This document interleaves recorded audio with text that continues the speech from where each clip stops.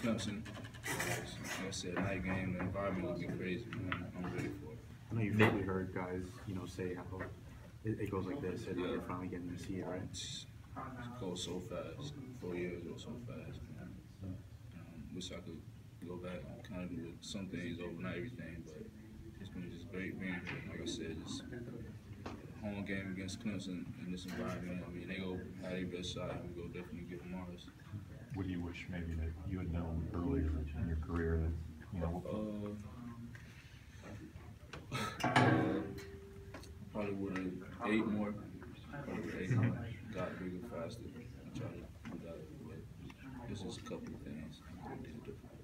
As you guys are winding down, are guys like you, DeMarcus, maybe Freddie, or Nate Andrews, are you guys kind of, all the seniors kind of getting together and realizing that these winding down? I mean, I try not to really think about it, but just today was not the first time, but when I really walked in, I'm like, dang, it's Clemson week, man. It's a big week. Well, every game is a big game. It's just this is really important, man. Just the legacy that we get a chance to leave.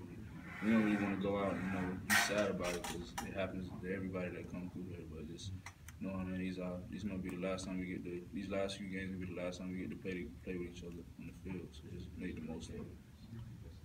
How have you seen Tavares develop from the start of the season now? Yeah, just he's matured a lot in a lot of different aspects. It's taking coaching and moving on to the next play. Just understand. I mean, the guys we go against are good players. They got good teams, good quarterbacks, and they go make plays. But thing you got to do as a corner is just be able to move on to the next one. And I think he's getting better and better at that. Just he's setting the pressure that we got on him just to be able to go out and play man to man and just lock his guy down. So and make plays when it's there. I feel like he's given us some plays. He made a lot of big plays for us too this season. You think the saying always goes you have to have a short memory to be a corner, but is that easier said than done sometimes? You think? I mean, yeah, it's a lot easier said than done, but that's one thing I noticed that I got better at. I mean, if I give up a catch, it's not really the end of the world. That's how I kind of take this. I mean, I just feel like I'm just come back and try to make the next play. And I think I do a good job of trying to communicate that to the young guys. I think they finally grab me. Even Levante too, because he's very competitive. He kind of get down on himself sometimes, but we expect a lot of everybody that play in the secondary and on the defense. How would you say Ermon has kind of responded to the success he's seen on the field the last couple games? Still humble, man. He coming in every day, want to learn, just be the best player he can for himself and for his family, for the team. It's great playing with him. It's great seeing what he's done. Could have gave up, could have transferred, but I mean, he wanted to come play defense, and it's working out good for him, and it's helping our team too.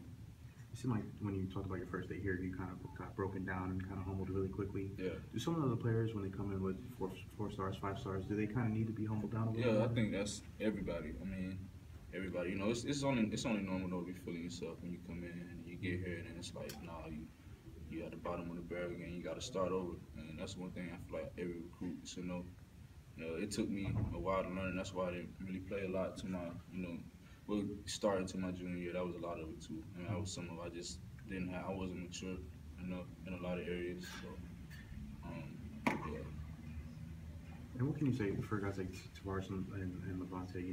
Tavares has to wait behind Jalen. Levante has to wait behind you guys now. Yeah. What do you tell guys like that when they have to wait their turn?